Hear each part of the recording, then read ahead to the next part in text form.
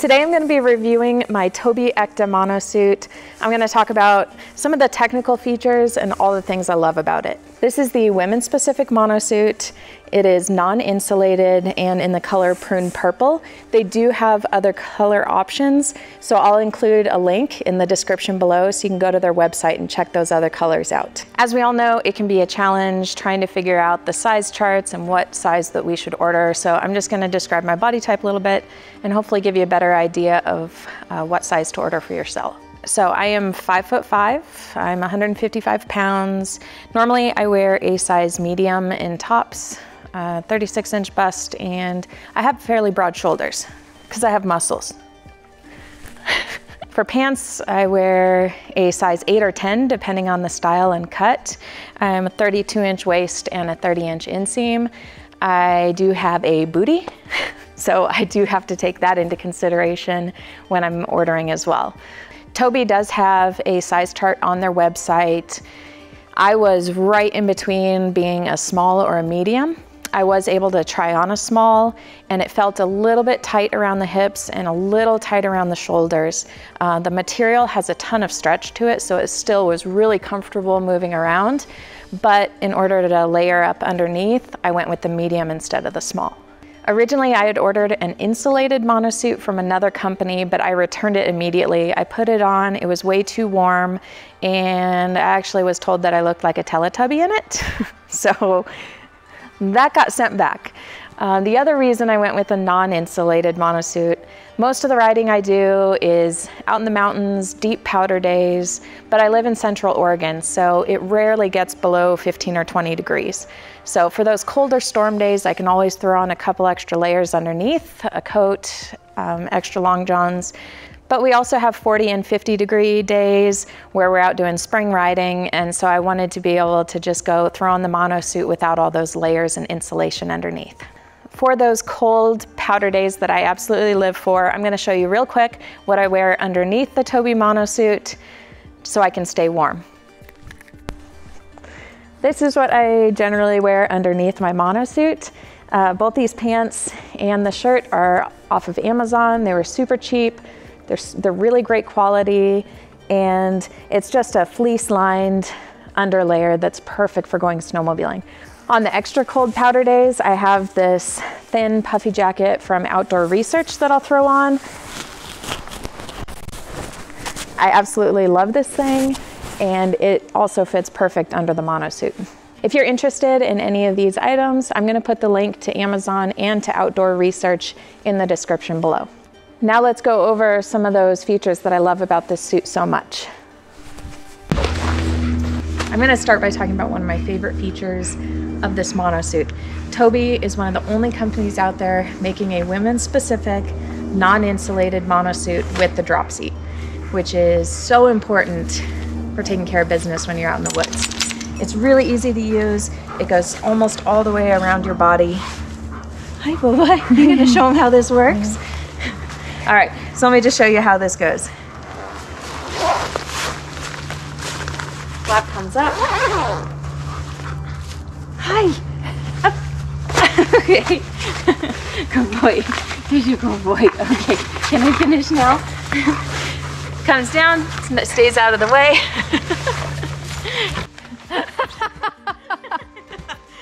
Stop. Get out of here. Is that a good look for me? Thanks, Nuka. I prefer if you don't bother me while I'm pooping. One of my other favorite features of this Monosuit is the Kevlar reinforced knees. So check this out. So this material has Kevlar in it, and I'm a firefighter, and this is the type of material that we use in our airbags when we're lifting like semis and buses and stuff in a vehicle extrication. So super durable, super tough, not only in the knees, but also along the inside of the boot and around the whole cuff. I'm kind of short, and sometimes you end up walking on the cuff and it gets all torn apart. But this material is so strong, it's gonna hold up and look awesome. This Monosuit is made with a Sympatex material, similar to Gore-Tex, but it's actually better in some cases.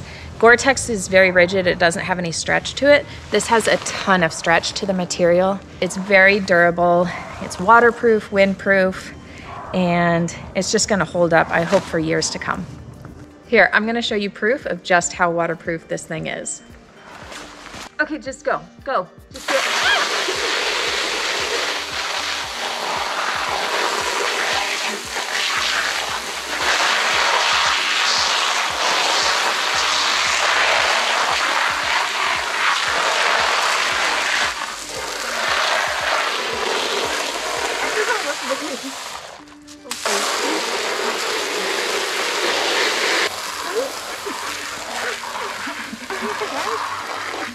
Okay.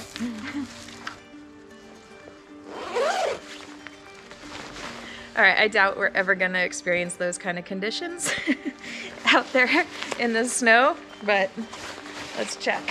This is the first time I've done the hose test. But it's hard to tell because I'm wearing black right now, but I am completely dry, so success.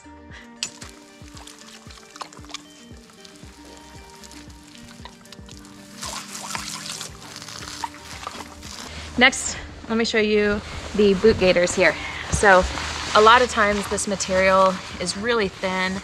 This stuff is super tough, it's durable. You have the option of both the metal hook here and this button. I'll probably honestly cut that off because I really just like using the metal hook. But this material is gonna be extra strong. It's not gonna let any snow get through, so your boots are gonna stay nice, warm, and dry. I've also got the wrist gaiters here, which are super comfortable. The sleeves are a little bit long on me, but I don't mind a little extra length, better than being short. And they do have the adjustable strap, so they fit nicely. This suit has a ton of pockets to be able to store all the stuff that you need when you're out there riding, and waterproof zippers, obviously. Two chest pockets here. This one comes with an attached goggle wipe. Store that in there. Got a pocket here on your sleeve, and then two down here on the thighs. I'm not really sure what you're gonna store in there because it might be uncomfortable while you're riding, but still nice to have all of this storage. The only thing about the suit that I do wish they had changed, I really miss having pockets like a normal jacket. I love having pockets here, but it is such a minor complaint. Everything about the suit is perfect besides that. This is a women's specific Monosuit, again, like I've already mentioned, but it does have the option to unzip from here, just in case you guys want to wear purple and look good on the trails like me, so you can easy access to pee. But I probably won't be using that. Inside, we have an awesome pocket made specifically for your cell phone, so you can use the touch screen and not expose your phone to the elements. So this is touchscreen material. It's a really cool feature. So the suit also has these harness straps that keep some of the weight of the suit up, keep it in a comfortable position. The only issue I had with these is that they are adjustable, but not for somebody my height. And they are removable with those two snaps here. And I actually went in and took up about 3 inches of material and re-sewed that just so I could make them the proper fit for me. The last thing I'm gonna talk about with this suit is the tether ring right here. So it's got reinforced stitching on this, so it's super strong. And this is for the magnetic tether. So you hook your carabiner on right there. It makes it so easy to reattach. And if you fall off the sled, it automatically shuts off. I'm gonna also include a link in the description below for this DuraPro magnetic tether because it is a total game changer. It's so easy to use. It's pretty awesome. So highly recommend checking that out as well. All in all, this suit is absolutely amazing. It has almost all the features you could ever want out of your riding gear. The color is incredible. It's really pretty. It's bright, but it's not overly obnoxious. It'll be easy to see me out there while I'm riding and making powder turns. Like I've already mentioned, there's a ton of stretch in this material, so it's not restrictive at all. It's super comfortable. It's easy to throw the sled around, and it's actually, I think, a pretty flattering cut, which is really hard to find in a mono suit. Thanks again for watching my review of the Ekta Monosuit. It's time to do a snow dance because clearly we need it, and hopefully I'll be able to put together a video of me actually riding in the powder in this thing soon. Bye guys.